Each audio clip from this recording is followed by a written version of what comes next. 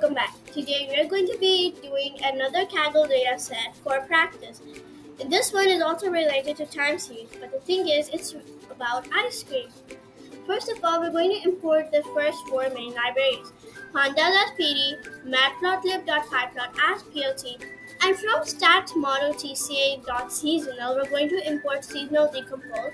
And since I can't write this all, I changed the name to stc. And now we're going to import numpy as np. Before starting all of the main things, we're going to read our file in the computer. So data is equal to pd.read_csv, and here you're going to put your file name. How to get your file? You click on this folder, you click on this upload arrow sign, and here you select your folder and you get your ice cream, your data set. And now we're going to print the first 35 the first 35 rows and the last 5 rows. Now as you can see, this is the temperature and this is revenue. Revenue is for like how much ice cream has been sold that day. Let's take another row for example. Okay, let's take 25. As you can see, the temperature is the temperature is 35.2 degrees that day, and 810 ice creams were sold. That's nice.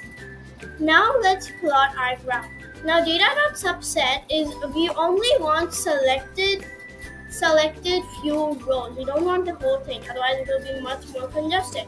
So I've chosen these rows like 16, 37, 47, 59, 287, 402, and 404. By using data.ilog, we can only use these ones. And now we're going to plot with data.subset the temperature and the revenue. And finally, we're going to add our labels and title. For example, the X label is going to be temperature, Y label is going to be our revenue, and the title is going to be sales of ice cream during different temperatures. Now let's show the plot. As you can see, now you might wonder why they're not going up and then down. It's because the temperature varies from time to time. It's not like it will keep on going straight and then never come back. So just like that, the temperature is going to go like a little bit crooked over here, but otherwise our graph is fine. So now we're going to sort our values by temperature and ascending. We're going to sort our values of temperature in an ascending order. We're going to plot the data, then we're going to sort the temperature and revenue both together. And now let's plot our graph again. As you can see, we did all of it. This is our ascending order. This is sales of ice cream during different temperatures. This is revenue and this is temperature, and it's just increasing. Now we're going to do our additive decompose. Now you might ask, where did multiplicative decompose come? Why aren't we using it? Because the thing is, multiplicative decompose is used when there is no linear relationship between two values. But here, this is not the case. There is actually a linear value between two of these, components. So that's why we're going to be using additive decompose. And for our time period, we're going to give 12, considering that there are 12 months in 1 year. After showing this graph, here is our original, graph.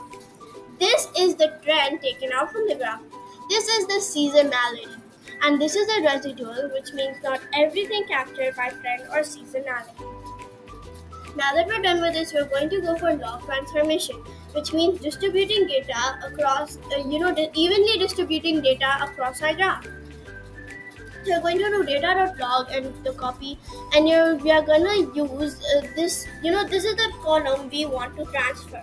And now we're going to start our log transformation.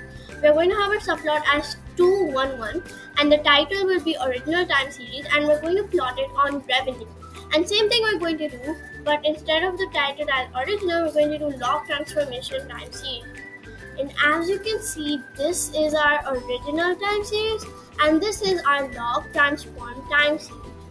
Now, why is there a difference? Because as you can see, our graph is not evenly distributed. The data points are not evenly distributed. That's why it's like that. Now, thank you so much for watching.